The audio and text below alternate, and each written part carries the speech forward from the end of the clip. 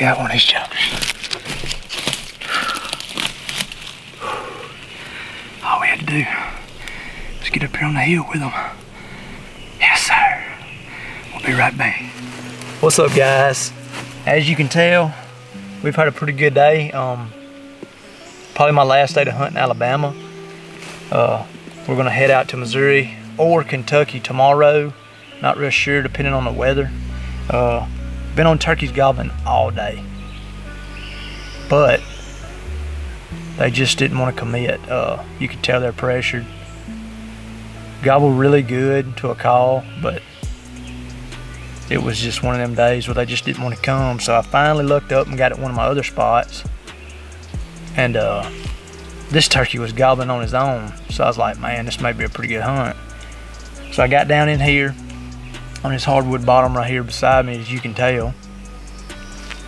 And he gobbled on the ridge he was on, but you could tell he wasn't coming over here to me.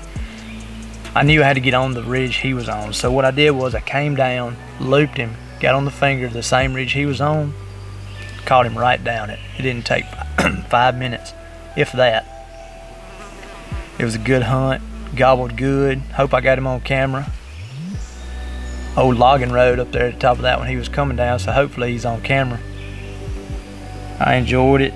It's been a long, hard year here in Alabama, but we're gonna end it on a good note. He's a probably a 3-year-old, 4-year-old turkey. He's got some pretty good spurs on him, sharp. Not real big. He's not a real big turkey. Probably, I'd say 15, 16 pounds. He's not heavy at all, but he got some pretty good spurs, pretty good beard. Probably 9, 10-inch beard. But needless to say, he was fun to hunt. I appreciate you guys. Go subscribe to us on YouTube, Ghost Ridge. Go check us out on Instagram, Ghost Ridge. Go check us out on TikTok. And that's it. Appreciate you guys.